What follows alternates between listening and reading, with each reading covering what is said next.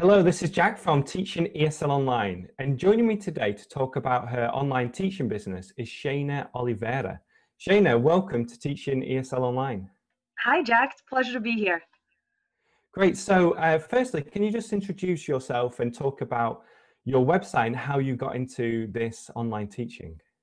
Yeah, sure. So I was teaching offline in Brazil. My husband is Brazilian, so we live there together. And I was teaching private and group classes at some local schools. And it was great. I loved teaching, but the pay was not ideal and the schedule was all over the place. And what gave me the idea to start teaching online was I had a couple of students who were working mothers and they also had really busy schedules. And they said, Shayna, I can't get to class all the time. They would miss, maybe a third or a half of their classes. But can you just send me some email lessons and I'll study on my lunch break? Because it's the only time I have during the day. I have a 1-year-old, child and I have a job. But I can do my lunch break if you send me email lessons. And so that was what kind of sparked the whole online thing. So I started sending them email lessons and then I started posting those lessons on a blog. And that was kind of the genesis of Espresso English. Great. So, obviously, this was started by trying to solve someone's problem by just sending them email lessons, but then you decided to put this on your blog. And then, did you have a vision for this when you started doing it? Did you think about where it might lead? Well, the first thought I had was I could reach a lot more people this way because instead of just giving a class, language classes are usually small. That's ideal, right? Just I think I would teach about 8 people at a time, and usually I would use a lesson and it would be a great lesson, but then I couldn't use it again until the next semester with another group of 8. And I realized when I started putting these things online that this could reach 100 people or 200 people or more, and it could stay online forever as opposed to just reaching very tiny groups of people. So that was the vision I initially had, as well as the benefits for me in terms of being more free to control my own schedule and being able to travel and not be reliant on the English school's schedule for me. Sure. And so, did you start with one-to-one lessons online? Did you actually teach through Skype or another platform? I actually didn't because I was doing one-to-one lessons offline and I just didn't really want to bring that online at the time. I wanted to do more of a one-to-many thing right from the beginning. Right. So, after you started to make a few lesson plans and put those lessons on your blog, what was the next step for you? Did you start making videos or do something else? Well, that first step lasted actually quite a long time. I spent about 5 or 6 months just posting really consistently lessons every day on the blog and or nearly every day. And they would be short, so it wasn't very time consuming to just write something up. And I would usually take inspiration from my offline classes. If somebody asked me about something, I would reply to them in class. And then when I got home, I would type it up and post it on the blog. And over that time, traffic to the site was building slowly. My email list was building slowly. And my very first product that I launched was actually an ebook called 100 Common Errors in English. And this was also drawn from my offline classes. I would just kind of take note of, the mistakes people made. And then I wrote up a little ebook on the topic. So that was my first paid product. And when did you introduce your first ebook? It was about 6 months in. But by that time, I already had a small email list that had been accompanying my blog lessons. And when I launched it, it wasn't a huge rush of purchases, but it was a few, people who liked my lessons. And it was encouraging enough for me to think, okay, I could keep going and maybe do a more complex product, maybe a course or a video or something like that. But at this point, I wasn't even doing any videos. I was only doing text lessons. Sure. So everything was like text based on your website. Let's actually just talk about where you are now, and then we can go back and fill in some gaps. So, where is Espresso English right now? What kind of products do you have, and what kind of audience do you have? Okay, so fast forward about 3 years now. There are 3 ebooks, 9 courses, and I also have a monthly subscription program whereby students can receive lessons and also send me their writing and send me their speaking, and I will give them some comments on it. And that's they pay monthly for that service. And so these are all things I've developed over the last 3 years. The community is pretty large. I have about 40,000 people on my email list receiving lessons, and about 300,000 people a month who visit the website. So from that small beginning, it's now grown quite a bit. Wow, so you must have seen some real exponential growth during that time. You know, I wouldn't call it exponential. I would just call it slow and steady. Just, every month, just getting a little bit better, a little bit better. There was really never one point in time where I would say things, took off, or there was never a really pivotal strategy that I used. I would just try to get a little bit better every month, and the traffic would slowly go up and the number of students would just keep going. So it's just been kind of slow and steady wins the race kind of thing. Great. And during this time, you were actually juggling a part-time job, is that right? Yeah, I had about a quarter-time job. So in addition to the offline teaching, I was working about 10 hours a week for a web development client in the United States. And this was a client who I had previously worked full-time for, and then I transitioned to a more of a quarter-time role. And that was good when I started out because it did take some of the pressure off, because that quarter-time job actually covered my living expenses. So I didn't feel like I have to generate, revenue really fast with Espresso English. And I held on to that quarter-time job for quite a long time, actually, just because I wanted to be sure that the website was stable enough to support me and my husband. Great. And how did you feel about making that transition from having that quarter-time job and your offline teaching into going full-time with your business? Well, the offline teaching was actually the first thing to go because it ate up a lot of hours. And when I looked at the hourly rate that I was actually receiving between going on the bus to the language school and lesson preparation, I realized that it wasn't an ideal use of my time. So I actually left the English school, the offline English school, pretty early on. But then I kept the quarter-time online job for another 2.5 years. And I have to confess that when I was going to leave that job and go full-time with Espresso English, I was about to do it once and I chickened out because of a low month in sales. And it's really silly looking back on it. I actually could have left at that point, but I really wanted to be sure. I really wanted to be prudent about jumping in full time. And so I really only left the quarter-time job once it actually became difficult to impossible to really do a good job on both commitments. And then I realized, okay, now it's time to go. That's really interesting because, as you say, it's very difficult to invest everything into an online business like this. And you're trying to think about the perfect time to do it. And in the back of your mind that if I have more time to work on it, then that's going to increase the sales and everything else that you do. But at the same time, it's kind of scary to make that leap. It is, and especially because my model was and is really one-time purchases. Most of my courses, every month I'm starting from zero and I have to see who's going to, purchase the course again, that month. And but I did have some numbers in mind where I said, okay, if it stays at this level, I had a really good idea of our living expenses. And I knew that if Espresso English could be at this level consistently and not fluctuate, too much up and down, of course, there are going to be some natural fluctuations, then I can feel comfortable in letting go of the other income source. And it did reach that point. And also I discussed with my husband, he was comfortable with it. And we were able to make that decision. And it really was ideal timing, despite the earlier chicken out. Sure. Yeah. So let's just talk a little bit more about how you have built Espresso English. So what kind of things have been really important for you in terms of the growth of the website and the business? Lots and lots of free content. My entire business is built on the blog. And as I mentioned, when I started, I just had the blog. And about a year and a half into it, then I started getting on YouTube. And what I initially did was actually very simple. I'm camera shy. I don't like being on camera. And so what I did was I just took my blog posts, made PowerPoint slides of them, and then just voiced over the PowerPoint slides.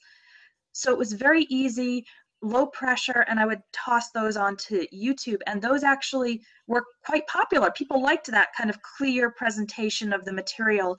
And so my blog was my first major channel for growth. YouTube was my second, and just this year I've also added a podcast so that people can, download the audio and be able to listen to it on their commute or when they're away from their computer. So that's now becoming, I guess, a new engine of growth for me. Great. Yeah, you mentioned those presentation style videos. I think another advantage of those is that you can just churn them out much quicker than when you're on camera. And for people first getting started, it's a great way to ease into making videos for YouTube. Yeah, it really is. I felt very comfortable doing it. And actually now I'm beginning to experiment with some on-camera videos. But it was good to have had the experience of the PowerPoint voiceovers. Not only that, but if I need to change or tweak anything in the slides, it's very easy to just change a slide and re-record maybe that section of the audio. And most of my videos are only 2 to 4 minutes long. So as you said, I can sometimes do a whole month's worth of videos in just a day and, get those lined up and out of the way. So it's not very time consuming at all. No, it's such an important part, especially when you talk about how you've grown Espresso English by giving lots of free content, and to be able to actually create this content and to get a schedule for it is so important, because to stay consistent and to continue with the growth. And one of the things that I would use at the beginning is when I was first starting out and I was working at the English school and with the quarter-time job and trying to start Espresso English, I really didn't have large blocks of time to work on it. And what I would try to do is just try to get 15 minutes here and there. So maybe I would arrive at the English school 15 minutes before my class. I would just kind of jot down some notes for a potential blog post. And then my student would arrive, I'd give the class. Then later I'd get home, I'd have just 15 minutes, I'd type it up. And then I wouldn't have time to do anything else. And then later that evening, maybe I'd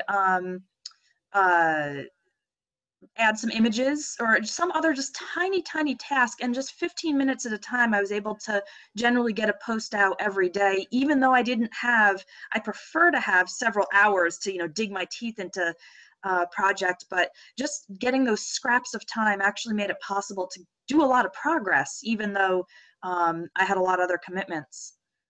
Great, fantastic. Let's talk a little bit about your membership site now. So you have some standalone courses where it's a one-time fee to get access to the course. You also introduced the monthly subscription. Could you talk a little bit about that? Sure. I call this subscription Premium Lessons, and what it is every week students receive 3 lessons from me, and one's based on an article, one's based on a dialogue, and one's called Ask the Teacher. So it's just a video of me responding to some student questions. And as part of that, they can also send me their writing once a week. They can send me their speaking. They can record it themselves or through a service I use called SpeakPipe, where people can leave online voice messages. And then I will give them feedback on their written and spoken English. Not everybody chooses to take advantage of that part, but those who do get a lot of benefit out of it. And so I launched this program, and it saw lower adoption than my standalone courses. I think the program is not right for everybody. It's a little bit more advanced, and also you have to, keep up with the commitment of doing the lessons. But those who are doing it are enjoying it and getting a lot out of it. I've gotten a lot of great comments on the program, and it's really just the content. I decided not to include at the moment any sort of community aspect. Maybe I'll add that in the future, such as a private Facebook group or a forum or something like that. But I wanted to launch it with just the basics, just regular lessons and feedback from the teacher. And that was, good. A solid number of people signed up, and they've stayed in the program for a couple months so far. Great. And what made you decide to choose that model? Because I know a lot of teachers think about choosing that model and shy away from it and instead go for standalone products. But what made you actually adopt this and go forward with it? Well, the reason I initially shied away from it was because I was nervous about keeping up the pace of the Yeah. content production. And I didn't want to launch it until I was sure that I had enough students who would be signing up and, continue in the program. What pushed me over the edge towards launching it was the fact that I did notice that I had a lot of repeat students in my various programs. So I would see someone sign up for business English, and then a couple months later, the same person would sign up for pronunciation. And then maybe a couple months later, they'd purchase my ebook on collocations. And so I realized that there were indeed people who wanted more and more lessons from me. So they were signing up for all of my courses.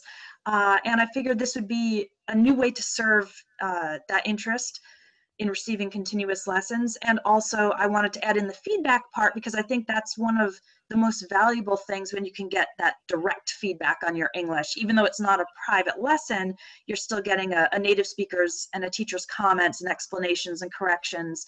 And I knew that there was going to be a subsection of my audience who was interested in getting that kind of feedback.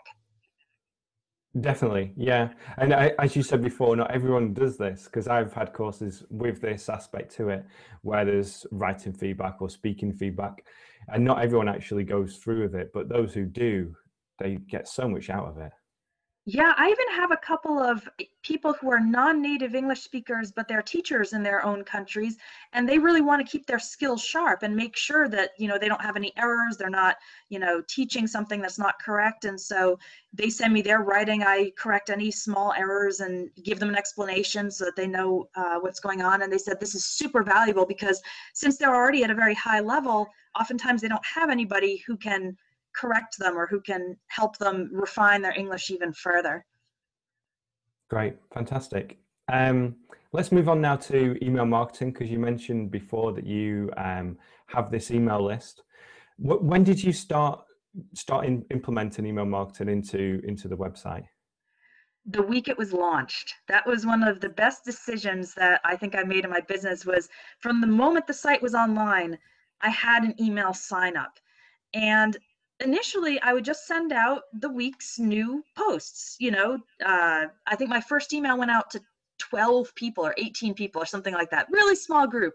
But every week I would always send out the new posts. And so it became consistent. People eventually would look forward to receiving Espresso English emails in their inbox. And of course, as the list grew, more and more people would receive that email. And most of my sales come from students who have been receiving my lessons. They're familiar with my teaching method. They connect with me as a teacher. I've provided a lot of value already, and then they're motivated to purchase a course, which in every email I do have opportunities, links to purchase a book or a course on a subject that's related to that week's lesson topic. So it's always there, and I haven't missed a week in 3 years of emailing people. It's fantastic. It's amazing. So, just another example of the consistency in terms of sending information out on a weekly basis, always been there. And as you say, also mentioning your courses in each email too. You have a little phrase for this, don't you? Where you talk about always, I can't remember what you say. Oh, yes. My personal approach to selling was always present and never pushy. Because I was uncomfortable with some of the marketing tactics that are used, especially in language learning. You really can't overpromise. I mean, you can make a course that's extremely helpful and that people love, but you can't promise somebody they're going to be fluent in a month, or that this course is going to be the answer to all of their problems. And so I really struggled for a while with how to sell ethically and honestly. And basically now I just view it as an invitation. If I send out, for example, my email yesterday was 6 tricky consonant clusters. So it was difficult things to pronounce in English. And then at the end of the email, it said, if you want to really get a comprehensive improvement of your pronunciation, sign up for my pronunciation course, because it covers all of these combinations, vowels, intonation, word stress. And so it's just more of a natural continuation as opposed to something that people feel like they're pressured into or pushed into. Fantastic. Yeah. So what are your plans for the future with Espresso English? Because now you have the monthly membership. Mm-hmm. Is there anything else that you're thinking about doing? Are you just looking to keep building? The first thing I would really like to do is actually to go back to all my courses and improve them based on the student feedback I've gotten from people who have already been through it. Some of it will be improving the quality of the videos. For example, right now I have a lot of PowerPoint voiceovers, but I want to maybe intersperse those with me on camera teaching a little bit and then cut to a slide. So start to get a little bit more sophisticated in terms of video production, as well as adding some features where people can, for example, check off that they finished the lesson so they can really keep track of their progress. At the moment, it's just a list of lessons and someone has to remember where they are in the course, but just things to improve the learning experience, I guess.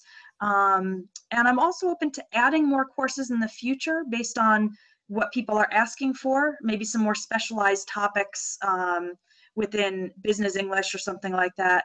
But I don't want to actually get too many because then it can be overwhelming when someone is trying to choose which course is right for them.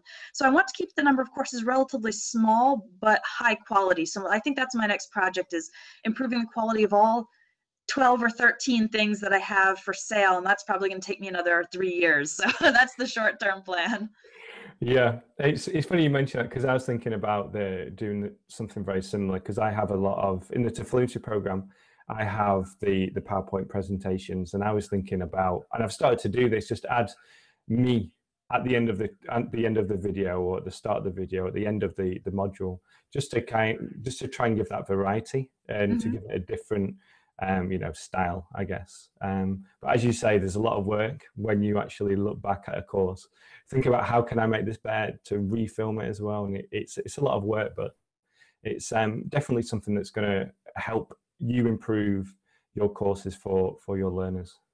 And getting feedback from your learners is important too. I was initially a little bit nervous about asking for feedback because I wasn't sure if people really were satisfied, with what they had purchased. And most of the feedback I've gotten has been overwhelmingly positive. And one of the questions I actually include is, if you could add one lesson to this course, what would it be on? And so this is fantastic because now I've gotten, 15 or 20 additional lesson ideas that could actually make really good either lessons for when I revise the course and add some more material, or bonuses. And these are all student generated, so I don't have to worry about running dry of ideas because they're actually giving me the ideas for improving the course. So basically, when someone signs up for a course, about 60 days after they've purchased, they just get that feedback email automatically. So I have it set up with my email system that they will be automatically asked for feedback, and I just have a little 5-question survey for them to fill out, and so it's very easy to get those kind of comments. Great. I'm very sophisticated with the email autoresponders, being able to ask that question and being sent to a form, and then everything is really automated in a really good way. Yeah, it's nice because once set up, it's very hands-off, and I just read the responses as they come in. I get notified, and then I can read through and decide, what I want to implement in the next version of the course, the upgraded version. Great. Well, Shayna, thank you so much for your time today. It's been really inspirational hearing your story. And where can teachers find you? Where can they get in contact with you? I'm at espressoenglish.net. That's where I have all my material for learners, but there's also, of course, a contact form, and I'm always happy to interact with teachers and aspiring online teachers, or people who are already doing something online, to give tips or just exchange some ideas. And so anyone can get in touch through my contact form at espressoenglish.net. Great. Well, thanks again, Shayna, and speak to you soon. All right. Thanks, Jack. Take care. Bye-bye.